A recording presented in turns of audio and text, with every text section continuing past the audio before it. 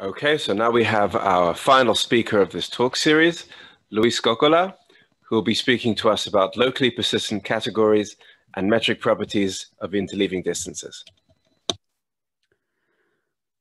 Right. So yeah, thanks.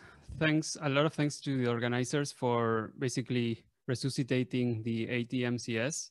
That wasn't clear that was going to happen. Ended up happening. So thanks a lot for giving us this opportunity to speak. And then thanks to everyone who's here and everyone who couldn't make it on a Saturday. Yeah, for the support. So I'm going to be talking about basically what I did for my PhD thesis. And my idea was to find a categorical framework in which interleavings and homotopy equivalences could coexist and benefit from each other, and apply that to some problems in TDA. So that's a framework of locally persistent categories that I'm going to be describing today. And then after some motivation and some definitions, I'll give you briefly some applications and some open questions that are, I think, at least to me, pretty interesting.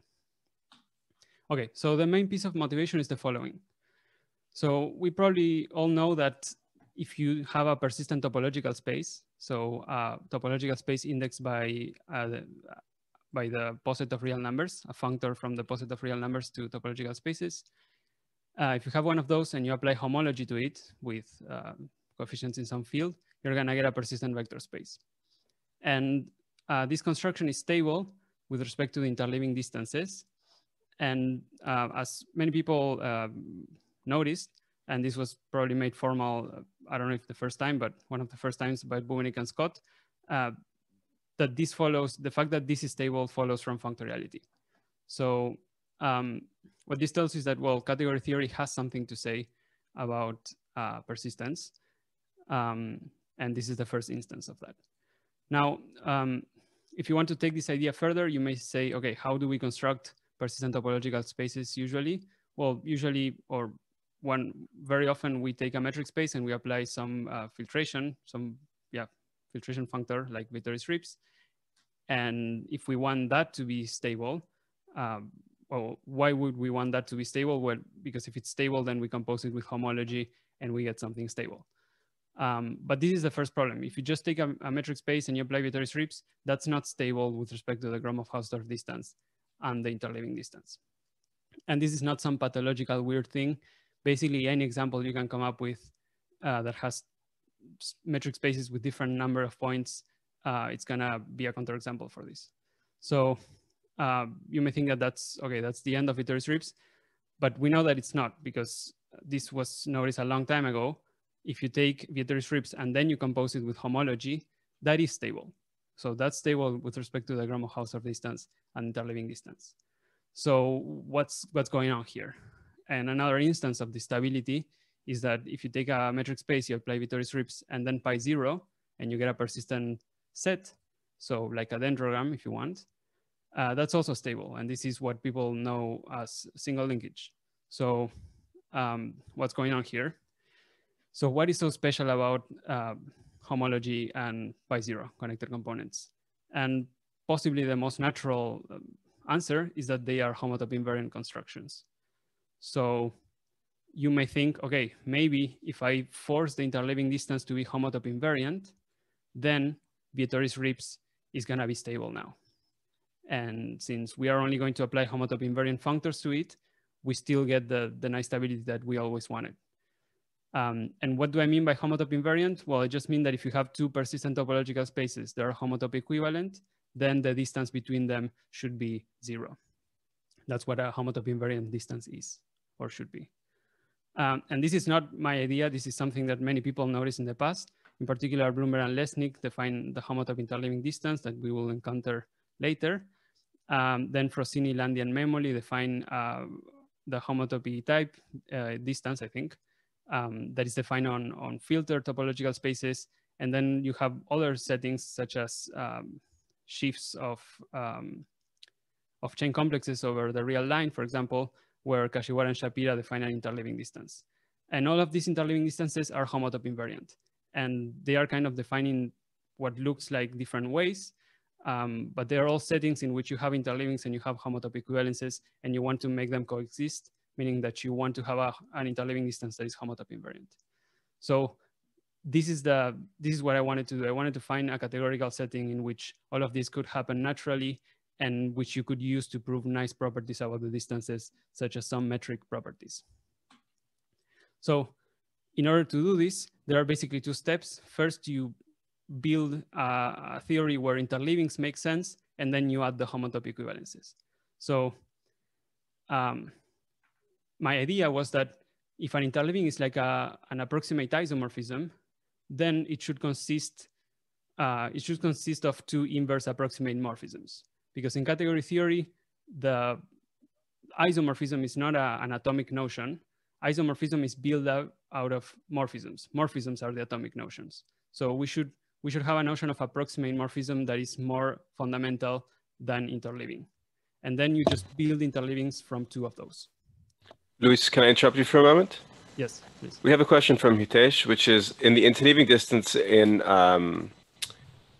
filter topological spaces, do we have commutativity of diagrams or commutativity up to homotopy? It's commutativity up to homotopy. So I don't know if this is what he's hinting at. The homotopy interleaving distance looks different from the homotopy type in distance, and that's something we're gonna see later. And if that wasn't what he was hinting at, we can talk about it later. I'll be happy to do that. So yes, we have this we want to have this fundamental notion of approximate morphism. And that's what a locally persistent category does. So let's take this idea further.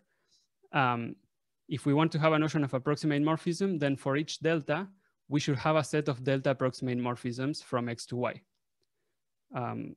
Yeah, and what that leads us to come up with is that hom from X to Y should be a persistent set. So hom should not only take X and Y, should also take a delta and then return a set. And this is the set of delta approximate morphisms from X to Y. And if you think of this and you know what an enriched category is, then you're done. A locally persistent category should be just a category enriched in persistent sets. And that's the definition, but I'm gonna unfold it in a second because, because this takes some unfolding to understand. But this is the most basic idea is that take hom and make it a persistent set, and you automatically get the notion of interleaving, the notion of interleaving distance, and all that. And I'll explain how that happens in a second. First, let me give you a few examples, just as a sanity check.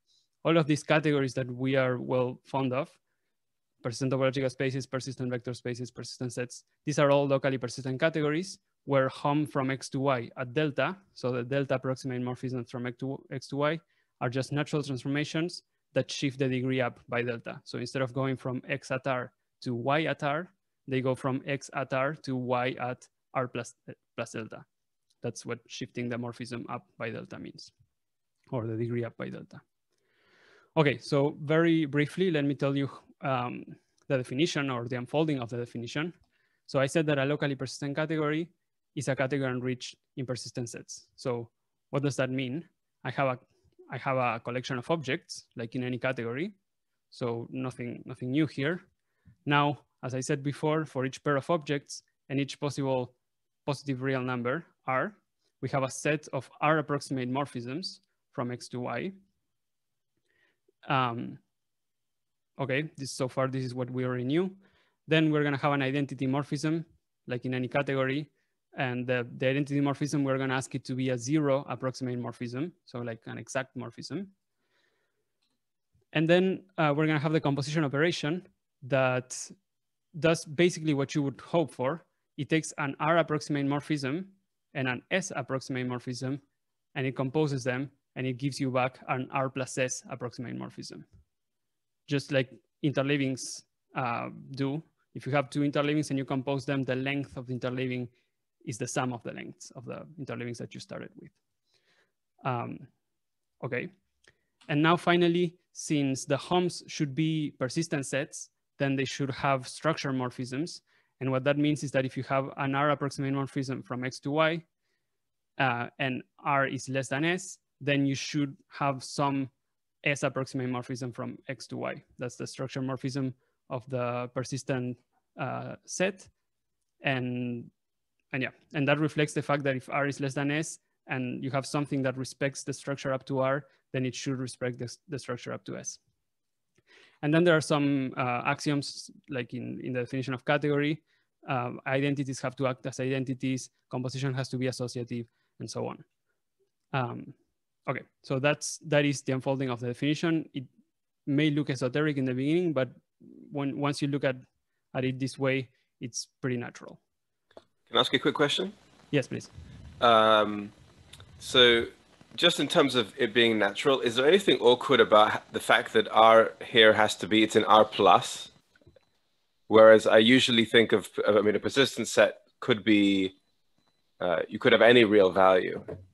Right. So I think you could let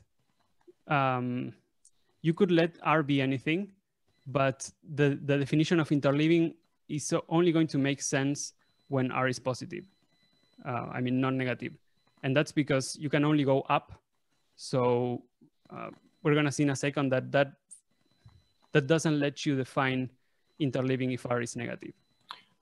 Right. So when you say that it's a category enriched in persistent sets, are those persistent sets R plus? Yeah, they are R plus enriched. Yes. I see. Okay. Thank you. Yeah, that's not a big deal because you can always extend a persistent set defined on R plus to be defined on the whole of R, just by putting the empty set if you want it. So it's not a big difference. This is kind of the minimal structure that you need. Makes sense. Okay. So let's see how a locally persistent category naturally comes with an interleaving distance. So first, we define what an interleaving is. We have some locally persistent category C, 2 objects, and some non-negative delta. A delta interleaving between these 2 objects is going to consist of 2 morphisms, 2 approximate morphisms, 2 delta approximate morphisms, one from X to Y and one from Y to X, such that when you compose them, basically an isomorphism, when you compose the 2 morphisms, you want to get the identity. But here you cannot get the identity because F composed with G is a 2 delta approximate morphism. It's not a 0 approximate morphism. And the identity is a 0 approximate morphism. So that's where you use the fact that HOMs are a persistent set. They come with a structure morphism, and you use the structure morphism to move the identity from being a 0 approximate morphism to being a 2 delta approximate morphism. And then you ask these 2 things to be equal. And basically, you're doing the only thing that you can do once you think about this for a second. And then we do the same thing with G composed with F. So that's what an interleaving is. And the interleaving distance is defined as usual. It's just the infimum overall delta such that X and Y are delta interleaved. And as a sanity check, you can see that this recovers the usual interleaving distance on any of these categories. Okay, so that's step number 1. We know what it means for a category to have a natural notion of interleaving. You just need the HOM sets to be HOM persistent sets. So what about homotopy equivalences? And so this is the question. If you have a locally persistent category with a notion of homotopy equivalence, how do we make the interleaving distance be homotopy invariant? What does that mean? Etc. So let's do that now. So usually category theorists and homotopy theorists, when they want to talk about homotopy equivalences, they usually call them weak equivalences. So if I say weak equivalence, just think of homotopy equivalence. And the way they do it is they just consider a category, and then they consider some class of maps that they just declare to be the homotopy equivalences. And in our case, we're going to have a locally persistent category and a class of morphisms that we think of as the homotopy equivalences. And these morphisms are going to be 0 morphisms, 0 approximate morphisms. And that's just for technical reasons, but that's all the cases which you can think of. The only natural notion of homotopy equivalence is going to make sense for 0 approximate morphisms. Okay, very well. Now, if you have 2 objects, you say that they are equivalent and write it like this. If they are connected by morphisms in W, so if you think of persistent topological spaces, this is just the persistent topological spaces being homotopy equivalent. Okay, and now we can say, well, we can start axiomatizing what we want to get. a distance on the class of objects of your category is W invariant if it is homotop invariant. So if two things that are homotop invariant are at distance 0, this is what we want, and this is what it's generally not true for the interleaving distance. So the question is, well, how do we make the interleaving distance W invariant? This is a precise question. And there are two answers.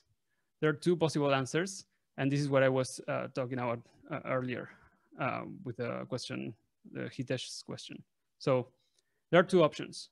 One option is to take the interleaving distance. This is the interleaving distance of C, what I'm highlighting right now. And you can take a metric quotient of this interleaving distance. This squiggly thing is an equivalence relation, and you can always take a metric quotient of a metric space by an equivalence relation. And here, if you want to be precise, you have to be working with extended pseudo metric spaces, but that's just a detail. So take your metric space, which is your category with the interleaving distance, and take a quotient by this equivalence relation. And that's what the quotient interleaving distance is. And if you want to be precise, you define it to be as you define the quotient interleaving distance to be the largest distance that is bounded above by the original distance, but that is also W invariant. And you have to check that this exists and is unique, but that's not hard. So that's one way to do it. The other way to do it, if you're more into homotopy theory, what you may do is take your locally persistent category C and localize it at the homotopy equivalences. So this is what's usually written like so. And in our case, you can check that that is a locally persistent category. So if you start with a locally persistent category and you localize at some class of morphisms, you get a locally persistent category. And now any locally persistent category has an interleaving distance. So just use that one. So the interleaving distance in the quotient category, the IQ, is the interleaving distance of the quotient category. And just to repeat, the quotient interleaving distance is the quotient of the interleaving distance. So QI and IQ may be confusing, but this is the quotient of the interleaving distance, and this is the interleaving distance in the quotient category. Okay, so before giving you some open questions about this and some recent results, let me give you some applications of this whole setup. So first of all, there are lots of examples of locally persistent categories. So if you take any category with a flow, this is a framework kind of invented by Munch, De Silva, and Stefano. This is another categorical framework that allows you to talk about interleaving distances with a categorical setup. Any of these gives you a locally persistent category in a way that preserves both the categorical structure and the metric structure. So in some sense, you don't lose anything by working with locally persistent categories if you really like categories with a flow. Another example is general persistence modules. This is a framework by Bubenik, De Silva, and Scott. Again, a categorical framework, which again, you can turn generalized persistent modules into locally persistent categories in a way that, again, still gives you the right categorical structure and the right metric structure.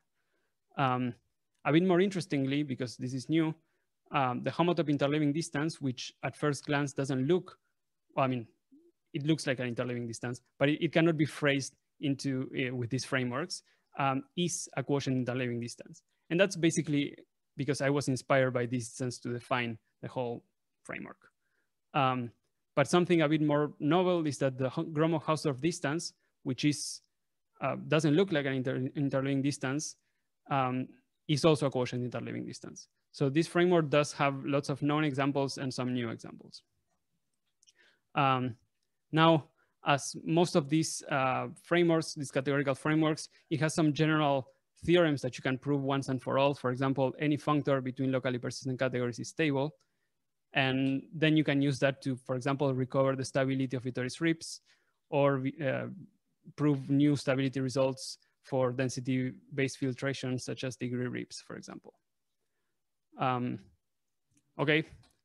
And then the other thing that you can do is prove some general theorems that give you metric properties about the distances. So this is kind of a technical theorem. That's why I'm putting it in gray, because you shouldn't read it. But it just says if you have a locally persistent category that is complete and the homotopy equivalences behave nicely with respect to some limits in your category, then the quotient interleaving distance is intrinsic and complete. And for example, you can use this to show, this is a very basic example, but you can show that the interleaving distance on tame persistent sets is geodesic and complete. So these are some example applications of like general theorems that give you some interesting consequences. Okay, so let me finish by giving you an open question for which I know an answer only in a very specific case. So recall that given a locally persistent category and some class of homotopy equivalences, we can construct two distances. One is the interleaving distance that you then quotient in a metric way. And the other one is first take a quotient of your category and then consider the interleaving distance. And why am I considering these two cases? Well, because the homotopy interleaving distance of Bloomberg and Lesnick has this form, same thing as the Gromov-Hausdorff distance, whereas the distances of Rossini, Landi, and Memoli, Kashiwara, Shapira, and lots of other distances have this form. They first take a quotient of a category and then consider interleaving distance there. So kind of, it's not obvious which one is better than the other one because people are using both. So I would like to understand what's the right way to compare these. And there is something pretty obvious that you can, I mean, once you write things down carefully, you can see that this one is always bigger than this one, or it's always an upper bound for this one. So besides that obvious observation, what else can be said? That's my open question. And I'll give you an example for which something can be said.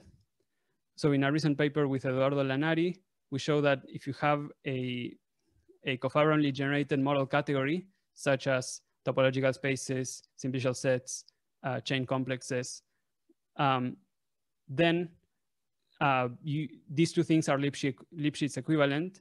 And then we use that to prove a version of a persistent Whitehead theorem that tells you something like, if you have a map that induces an interleaving homotopy groups, then the homotopy interleaving distance between the spaces has some upper bound.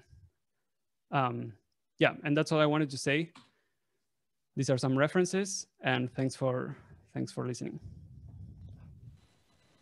Everybody, please unmute yourself and thank our speaker.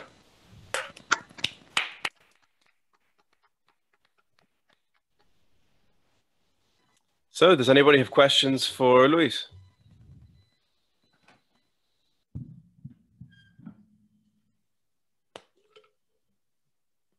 Very nice talk, Luis. I had a question on your last slide. You know, one of your motivations, don't go there, but on the very first slide was about how the RIPS complex sort of not stable in this topological category. So does your theorem here with Lanari, does that apply to that RIPS complex situation you were talking about at the very beginning? This fix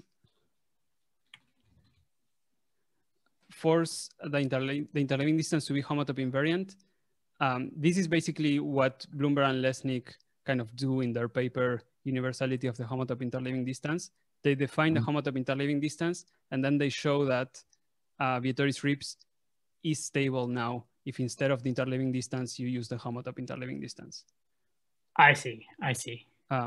So what we do with Lanari kind of is more of a theoretical question, because you cannot really compute persistent homotopy groups because you cannot compute homotopy groups. But the question, like the general question is like, suppose that your persistent homology, like the barcodes are interleaved. So what can you say about the spaces? Are they, and then like what you would do is, well, first go from homology maybe to homotopy groups, then go from homotopy groups to using Whitehead's theorem to homotopy interleavings. And that's kind of the step that we are taking care of. Right, I'm with you. Thanks. Yeah, I appreciate that.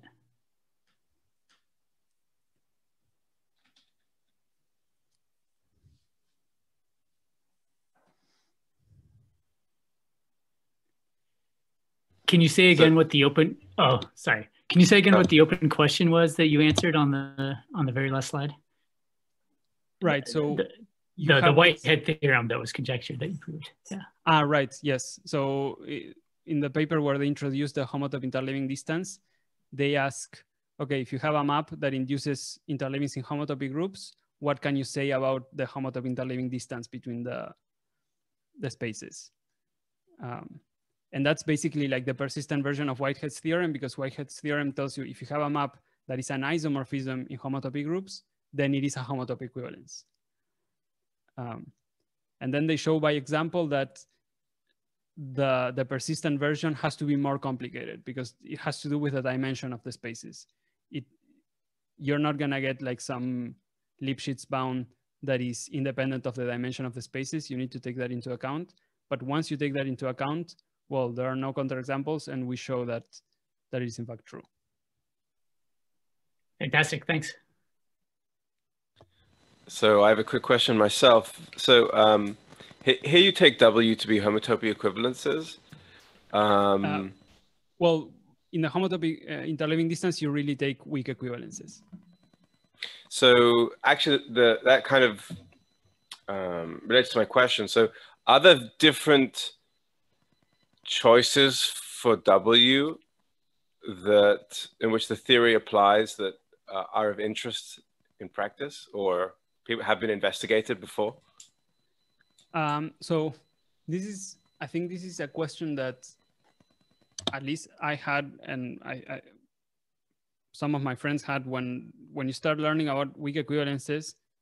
The question is maybe, why are you using weak equivalences? Weren't we interested in homotopy equivalences? And one answer is that things usually behave much better when you use weak equivalences. And that's a really vague statement, but for example, if the category of topological spaces has a model structure that's called the Storm model structure, or Sturm, maybe it is pronounced, where the weak equivalences are the homotopy equivalences. But that model structure is not cofibrantly generated. And what that means is that in practice, it's really hard. Well, sorry, I think it's not known to be cofibrantly generated. And what that means in practice is that it's really hard to say very much about that. Whereas the Quillen model structure, where the weak equivalences are the weak equivalences, you can say lots of things about that. And you can you can perform a lot of constructions. For example, here we're using cofibrantly generated in a pretty significant way. And I'm not sure how that would generalize. I'm not exactly sure if you didn't want cofibrant generation. Sorry, and I'm gonna say something more. You can stop me if you're tired of this. But the other thing is that they're kind of this W that we are using here. These are morphisms in C, and in this case, C is persistent, say, topological spaces. So these are maps between persistent topological spaces. So a homotopy equivalence between persistent topological spaces, what is it? Is it a functor whose, a natural transformation whose components are all homotopy equivalences? Or is it a full natural transformation that has an inverse, a homotopy inverse as a natural transformation? So there's a choice also there. And yeah, so I mean, W gives you a lot of freedom in terms of, do you use the pointwise weak equivalences? Do you use the pointwise homotopy equivalences? Do you use this, like the full homotopy equivalences as natural transformations? There are many choices there. And here we are using the pointwise weak equivalences. Is the result still true if you want the whole natural transformation to be invertible?